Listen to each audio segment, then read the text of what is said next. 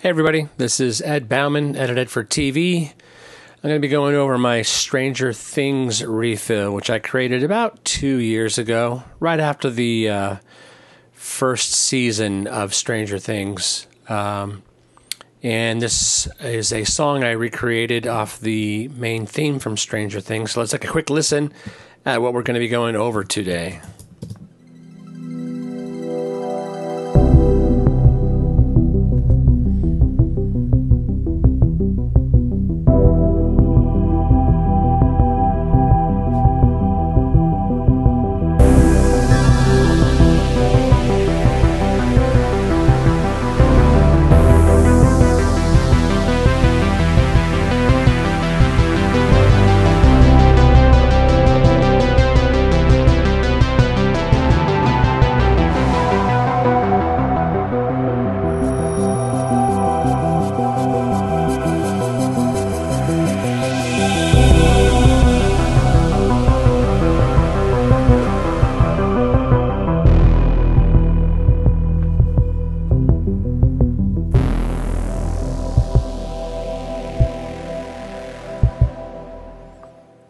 So, one of the first things I want to show you, let me adjust the size of these windows here.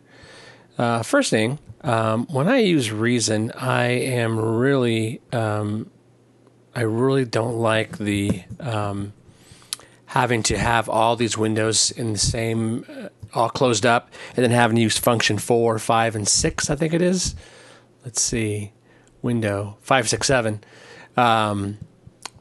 I like using the command key and then the tilde key, which cycles through all three windows just by using the same key modifier arrangement, command plus tilde. And I find that much faster than trying to remember function 5, 6, 7. And usually takes 2 hands because I can't do that with one hand very easily. All right, so every time I do a cover song like this, what I usually start with is I will download a reference track, and I throw that into my Reason file after I find the proper tempo. For this particular song, I found that it was 84 BPM. So I'll turn the click on, and I'll line it up. I turn snap off, and I will be able to adjust this thing, the reference track, until I line it up perfectly on the beat. And so if we take a listen at what's going on here, you'll hear that it's in tempo with 84. Start at the beginning.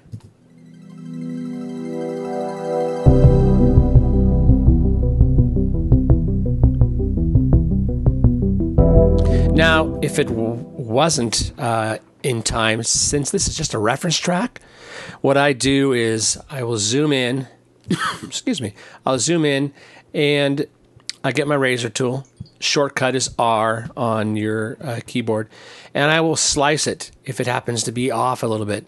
So I'll slice it there, say. And then I use the Q key to go back to the normal arrow tool. And then when you do that, you can grab the slice that you just made and move it anywhere you want. And so you'd line it up so it is on the beat. And a lot of times you can see these attack transients, and you know that that's where it needs to fall on the beat. But this is all lined up, and so I don't need to do that. The other thing I do usually on every song is I build a dummy track called a structure track. So reference is the original song. Structure is just so I know where I am in the song, so I can quickly, let me turn on snap, so I can quickly snap to the verse, the bridge, the chorus, the guitar solo, wherever I need to be in the song, I can quickly jump to that section. And as you can see, I always keep the reference track muted, and most of the time when I'm done with the track, I'll delete the reference track.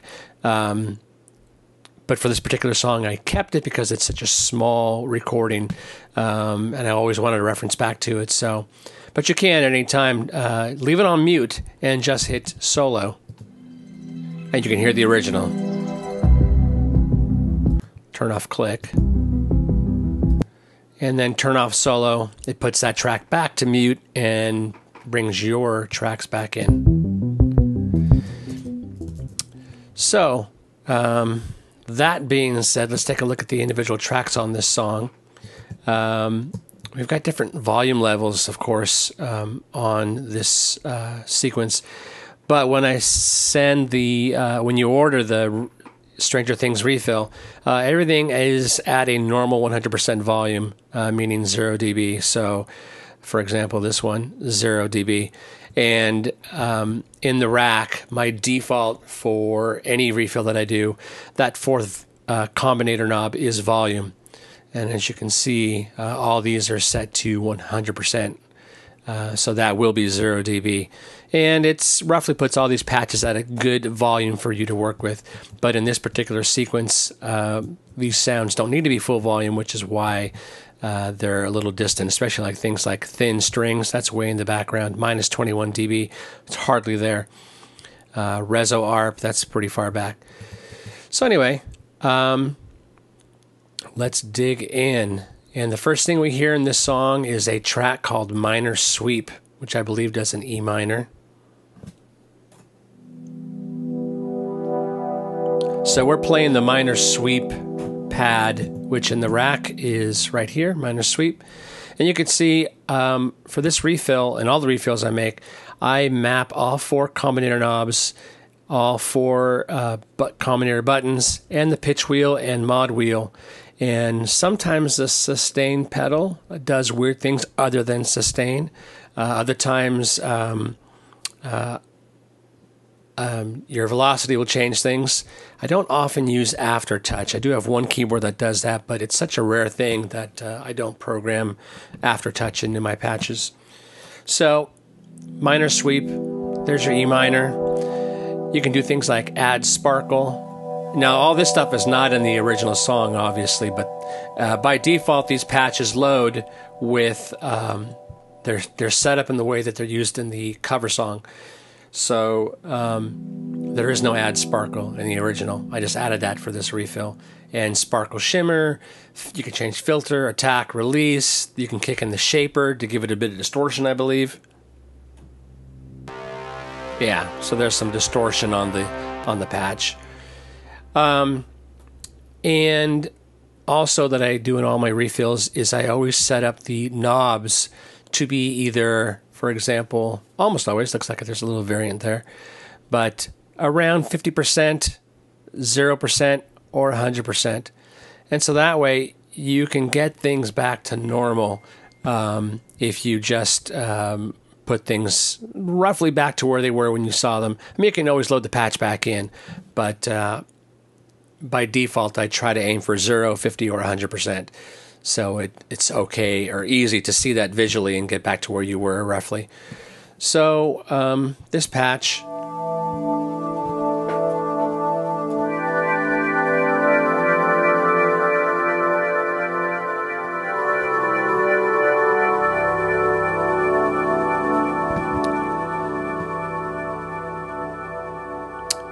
and if you open this up, you can see that, as you'll see in this whole refill, usually it's a mixer, a Thor, and an RV7000 reverb.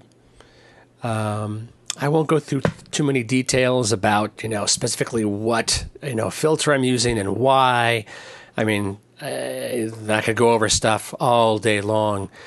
But if you want to know more about programming Thor, let me know. I've been thinking about getting back into doing some online training, and that's one of the first things I'd love to use to go over about basic synthesis, because it's a very well laid out synth that has all the basics covered, plus a ton of other things. So it's a good synth to learn on. So that is minor sweep. And next up, I believe, in the list of things here is the Reso ARP. So let's take a listen to what that does. So it's that arpeggiating sound. And so let's take a look and see what makes up that sound in the rack. There's the Reso ARP. Open it up. It's a mixer. It's a Thor. It's an RV7000. It's actually 2 Thors, I believe. Yep. And then it's an RPG8 doing the arpeggiation stuff.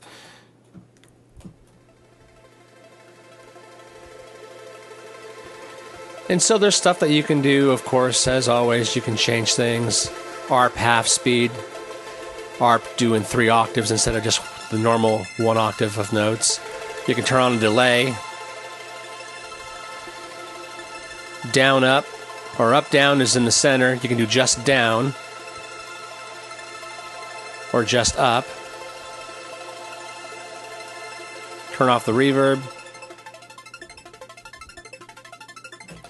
So all sorts of things that you can do in this patch to get it away from the norm as it comes when you load it up. I'll undo these changes here. Next up in the rack, or in the sequence lanes, is the primary drive. Now this is the one that everyone recognizes, the Stranger Things theme. Of course, this is what we hear, really, when we hear the song. And I should do a little disclaimer here. I mean, this is what I'm hearing. I know those notes are right. But as far as the patch goes, I may have given it a little bit more beef than the original. If you go back to the reference track, yeah, it's a slightly different patch. They got more of a square wave thing going on. I gave it a little more thickness with probably some sawtooth waves. Let's take a look and see what's in the rack here. Primary drive, show devices. Yeah, I got a sawtooth, and a sawtooth. Power in the sawtooth. And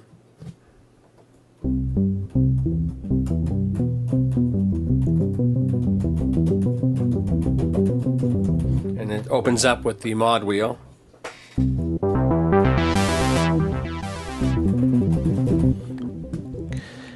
And again, a lot of variables here that you can change. The knobs and buttons do all sorts of things. I did use a lot of shaper in this refill just to give a easy way to add some distortion to these sounds.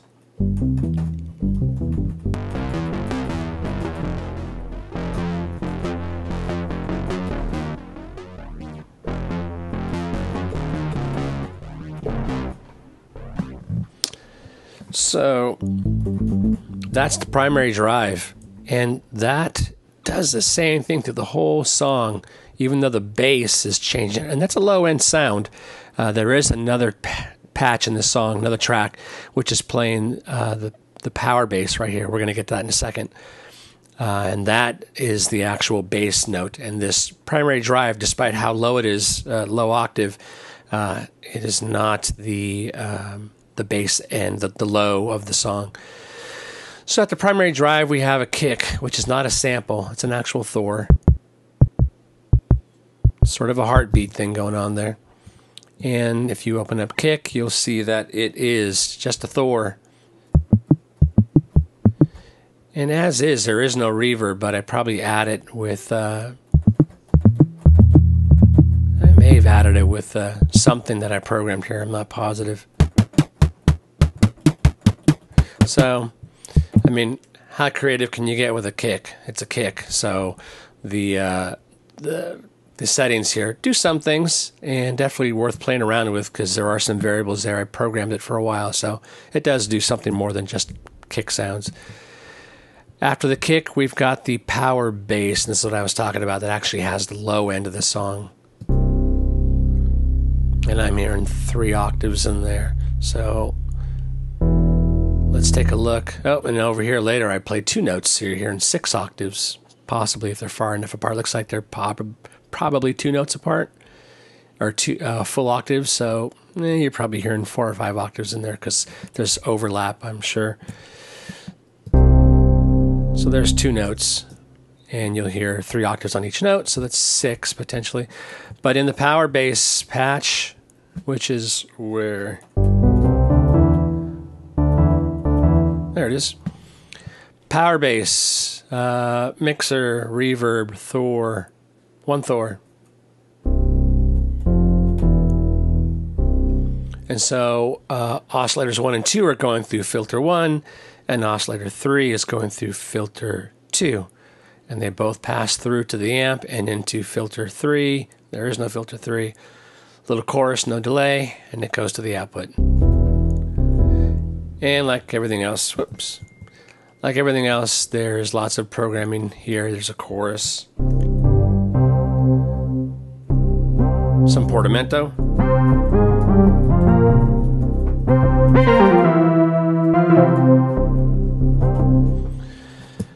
So lots to play with in that patch. I don't think polyphonic was on, was it? Next in here is chordal hits. It is a, let's see what this is. Yeah, so that's the chords that sort of, they work well with the primary drive. Well, it all works good together, right? So chordal hits.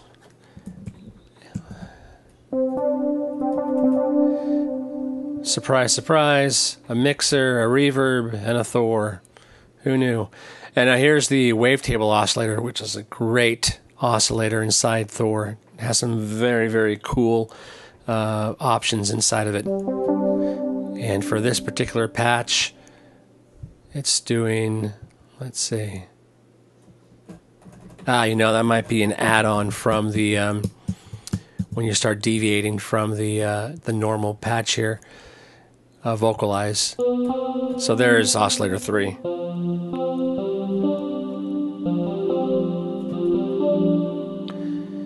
And so there's lots of things to do inside this patch, lots of variables to play with.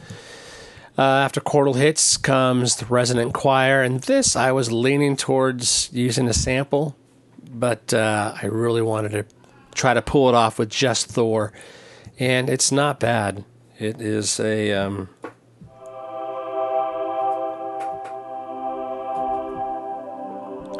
and the secret to that is, of course, the filter, which is the formant filter.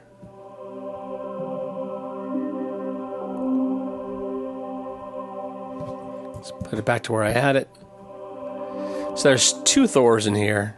There's the multi-oscillator. There's 3 multi-oscillators here. I'm only using 1, but there's probably some, in the default I'm using 1. There's probably some stuff going on in the combi knobs and buttons that change that. But formant filter is a secret behind this thing.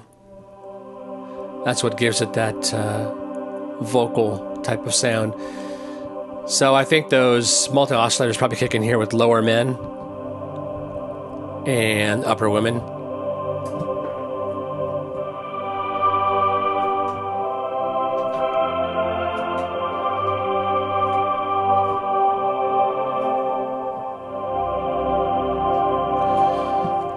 So that is resonant choir. Let's get that back to normal. After resonant choir, we've got resonant drop, res drop, and that's just 1 hit, I believe. Oh wait, I was looking at the wrong track. So these are chords, and it's just a filter sweep, a resonant filter sweep. Oops, still in the choir. You can see it's a state variable filter, it's 1 multi-oscillator, and the envelope amount is pretty high, and it's following this envelope here.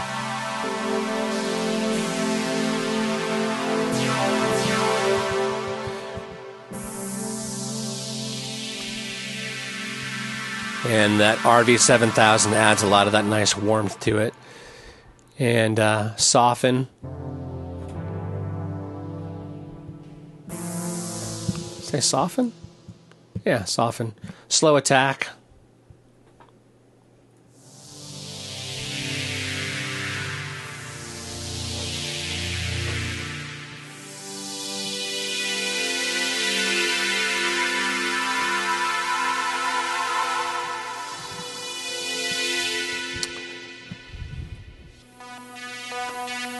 Sample and hold. SNH, sample and hold. That is with the this random waveform changing the frequency of the filter. So pretty cool stuff. Next up in the sequence is the warbling squares, which is probably pulse width modulation. And that sounds like this.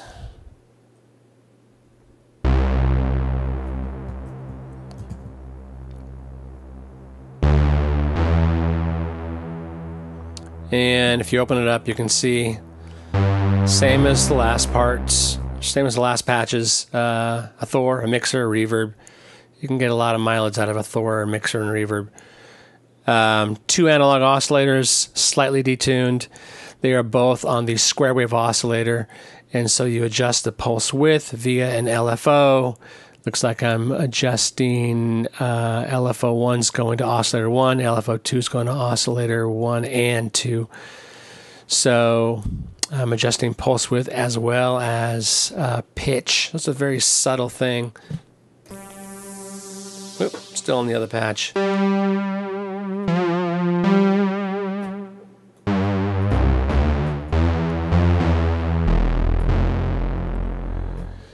Cool stuff. Love the old analog sounds. Next up in line is the Sparkle Hit, which, let's see, that comes in one spot here, right back at measure 6. And it's a subtle thing. Again, a lot of little subtle things in this cover song. And every time it hits, it's slightly different. There's some random stuff going on here. You know what this is? This is great. This is the wavetable oscillator, which I love. I just said that earlier, right? This is the Square Harmonics, which does some wild stuff.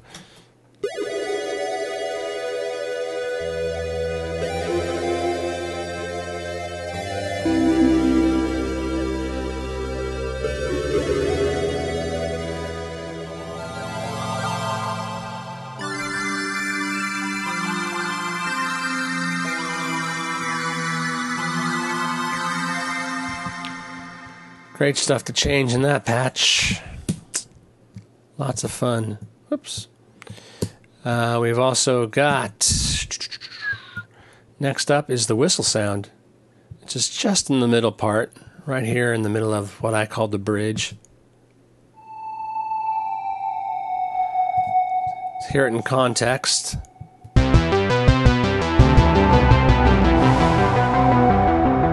And it's a whistle sound, and that's probably a Thor that is using the noise oscillator. Well, I'm sure it's a Thor.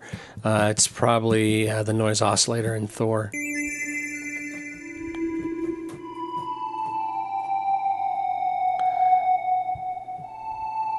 Yep, there's a noise oscillator. And the noise oscillator itself is probably making a pitch. Yep, and then oscillator 1 helps it a bit. It's a soft thing, but it does add a little bit of breath to the sound. Without the assistance of oscillator 1,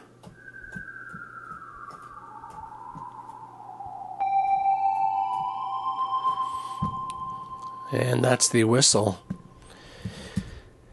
I keep doing that. Tab. White noise. Oh, what more can you say about white noise? It's a white noise. And where is that in this song? White noise. It's probably like a whoosh sound. Starts fading in right here. And then probably opens up right there. You can see the wave. Yep. And that is made from 2 white noise oscillators. Looks like only one is engaged right now. There's probably some stuff going on in the programming where it kicks in the secondary one. Yeah, right there. When you click the combinator button 2, you can see it kicks on, sending oscillator 3 to filter 2 when you turn button 2 on and off. And there's a little change in the amp envelope as well.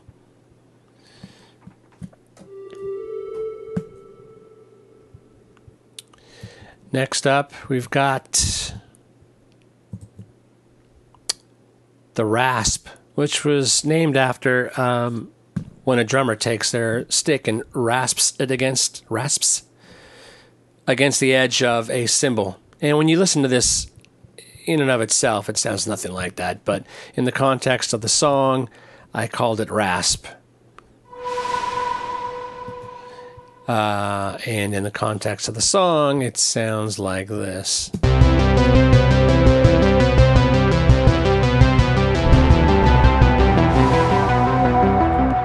short little thing it does there. And rasp in the rack. If you look at that, it looks like 2 noise oscillators and a multi-oscillator. And again, lots of variables to play with up there. If you buy this refill, you'll have a lot of fun with all these patches. After rasp comes Hertz Buzz, which I made off of a cover I did from a song from the Matrix movies. And it's like a very high-pitched thing. Almost sounds like they use that in movies to make your head hurt. They do that a lot of times when someone is involved in like an explosion and they get thrown back and they lose their hearing. They'll muffle all the dialogue when people are yelling at them, and they put that really high-pitched whistle in there, almost like you're going through a concussion. No laughing matter, but...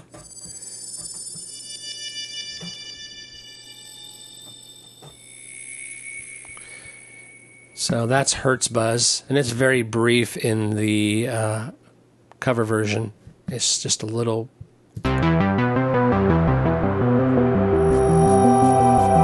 here, right there.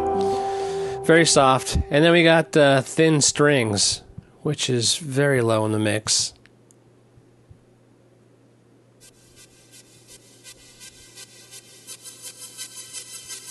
So if you listen to the original, it is there. It is just very low in the mix. Here's the original.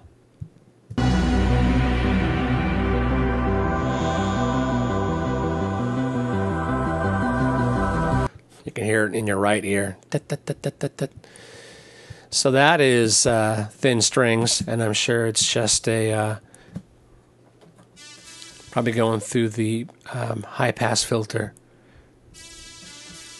Yep, or notch filter. And it's set very high. So you're really cutting out all the lows of this patch. A lot of lows out of the oscillator. Very thin sounding. And then last but not least in the track is the bender, which is a very quick thing.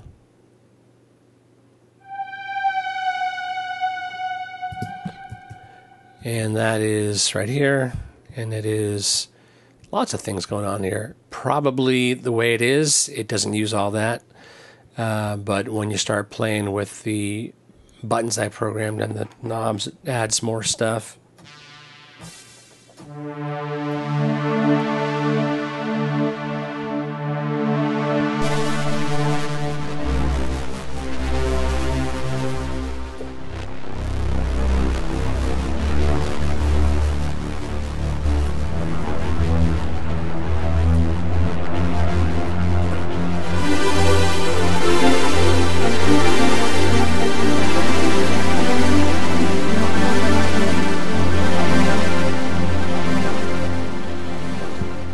So that is Stranger Bender, and it does do a pitch bend. It's automated. You can see the green outline there. But yeah, collectively, this is the Stranger Things theme song.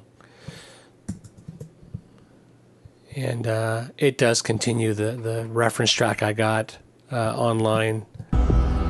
It continues past the end here. And it keeps going. But that is my cover of Stranger Things.